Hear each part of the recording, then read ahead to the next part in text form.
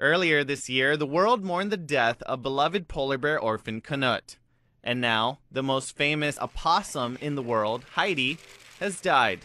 The 3-year-old cross-eyed marsupial was put to sleep at the Leipzig Zoo in Germany due to health complications resulting from old age.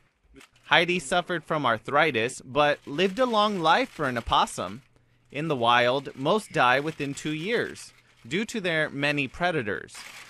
Heidi's signature stare gained her worldwide fame after videos of her were posted online.